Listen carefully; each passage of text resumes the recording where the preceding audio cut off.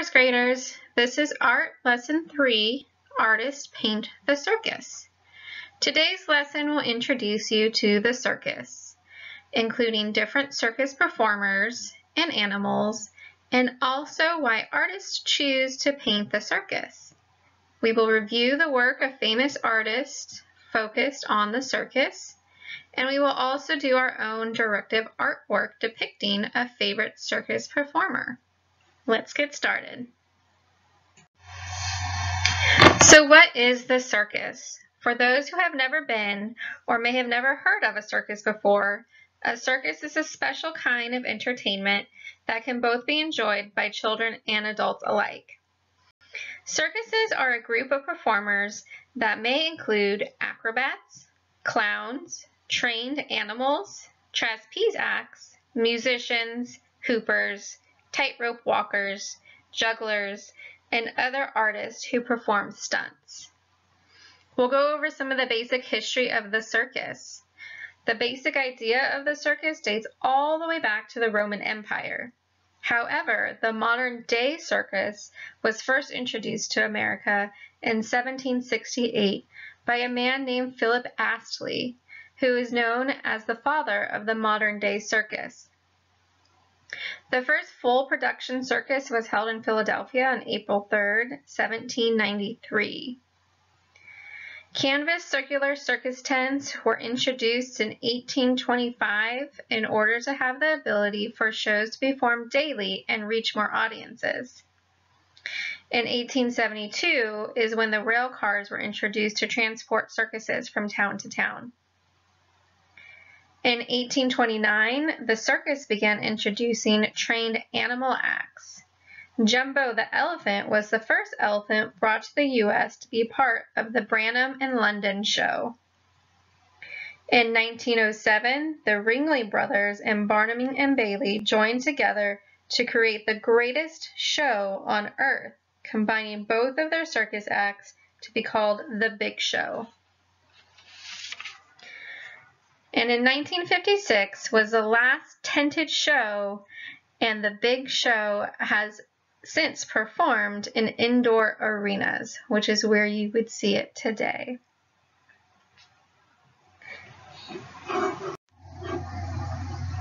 Here are some circus performers pictured here that show various performances and acts. As you can see, there was quite a variety of different forms of entertainment. You can see clown acts, acrobats, bike stuntmen, tightrope walkers, and silk performers, men being flung from human cannons, fire acts, and jugglers, just to name a few. Along with human acts, there were also trained animal acts that performed stunts and brought unique entertainment. Here you can see a bear riding a scooter, tigers jumping through hoops of flames, elephants and hippos standing on their hind legs, stunt horses, dog acts, and a ringmaster carrying a grown lion. Over the years, many animal acts have been retired due to the unnatural lifestyle the circus provides. At times, they didn't necessarily always provide the proper conditions. Therefore, there aren't as many animal acts if you went to the circus today. But historically, you will see many animals depicted in circus artwork. So why do artists paint the circus? If you've ever been to the circus or seen one on TV, it's easy to see why artists would enjoy telling us about the circus. It's filled with color and action. It's noisy with laughter, music, and applause. You can smell popcorn and cotton candy. And there are rows and rows filled with people and spectators. Now we'll be moving on to feature a few famous artists and their depiction of the circus.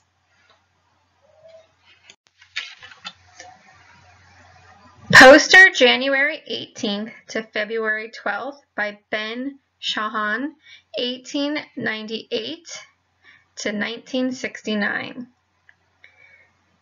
This artist used a huge circus clown standing on the back of a horse for his poster design. This poster was an advertisement of a circus, and you can see the date on it. What is he wearing? Do you see an animal in the picture? He did not paint the horse that he is standing on because he wanted the clown to stand out. The artist always thought of himself as an American, even though he was born in Lithuania, which is now a part of Russia. His father was a woodcarver and carpenter, and he moved to New York when he was only 8 years old. He grew up in a poor area of the city, and he worked very hard by going to high school and college at night while he worked during the day.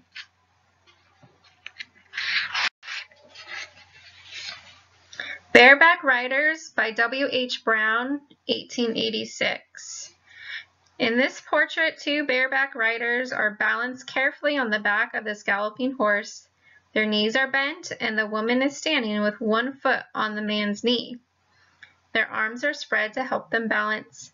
What do you think of their costumes? Do you see a clown and the ringmaster? Is the background we see the audience? They are very light in color and not as detailed as the performers because they are far away. W.H. Brown was a 19th century American artist. We don't know too many facts about him, but he painted the things around him that he saw, and he was a self-taught artist. Circus by George Seurat, 1859 to 1891.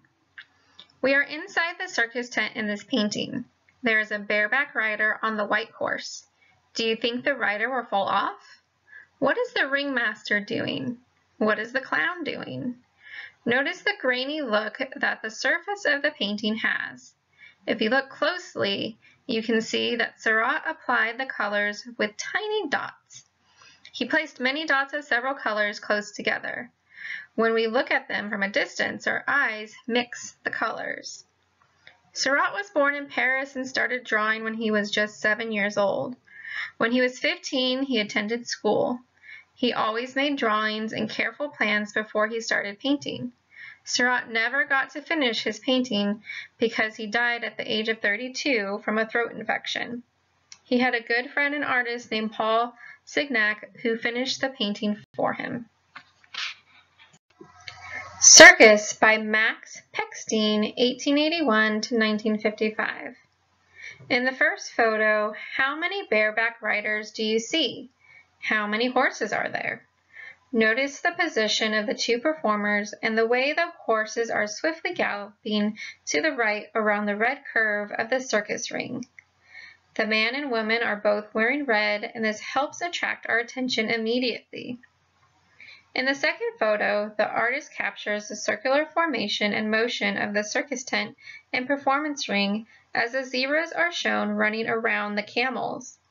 In both pictures, the artist uses the contrasting red and black eye-catching colors. However, notice in the first photo, the audience appears much more distant, and in the second photo, they look much more closer up. At the Circus Fernando, ringmaster, Henry de Toulouse-Lautrec, 1864 to 1901. This is an oil on canvas painting that depicts a woman riding a pale horse under the watchful eye of the ringmaster. Lautrec lived in Paris and was a frequenter at the circus and created many pencil drawings of the entertaining scenes that unfolded before him. In this photo, notice the dominant stance of the ringmaster as he commands the direction of the horse. Notice the clothes that both the ringmaster and the horseback rider are wearing.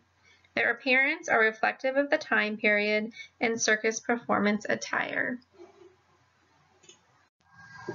The Circus, Louis Méliès, 1960s. Méliès was an artist from Switzerland who was noted as a painter and a stained glass designer.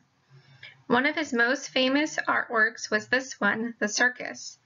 The paintings used muted bold colors and geometric shapes to show what happens to a circus performer, including a clown, monkey, and a parrot behind the scenes at the circus, almost as if they are getting ready to perform.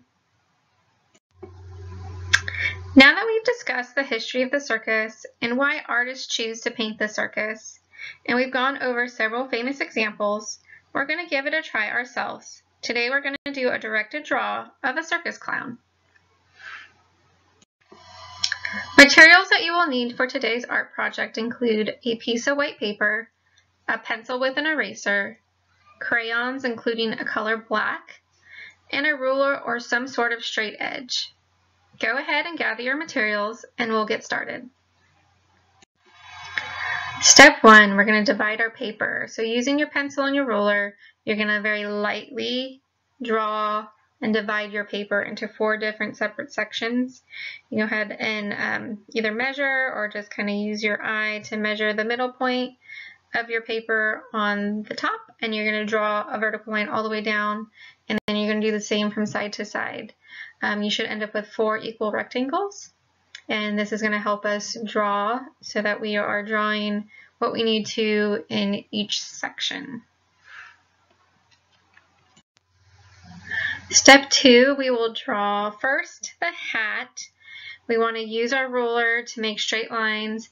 The shape of the hat is almost like 2 rectangles stacked on top of one another, with the bottom one being skinnier and longer.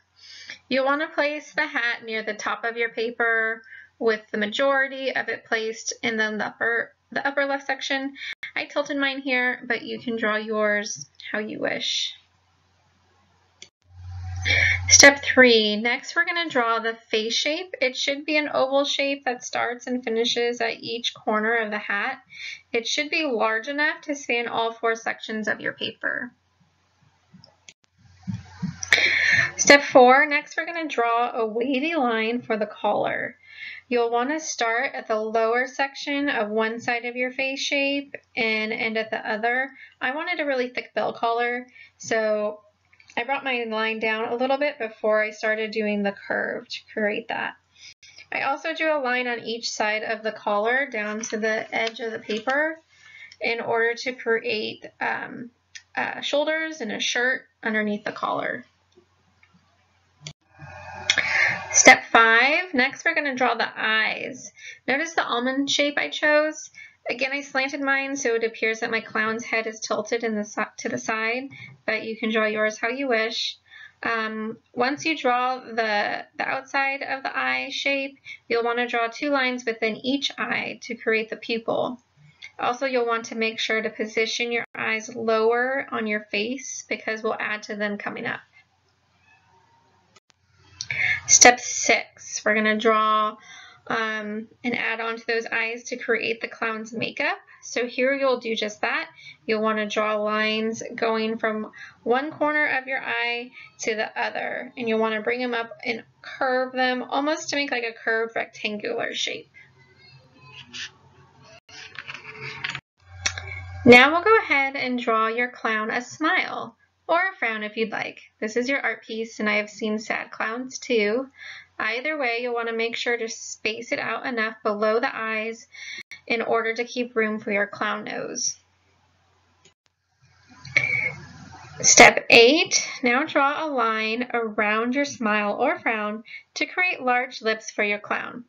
And also go ahead and draw a good sized circle in between your eyes and lips to create your classic clown nose. Step 9, crazy hair. Next, we'll work on the hair. Clowns usually have really big curly hairdos.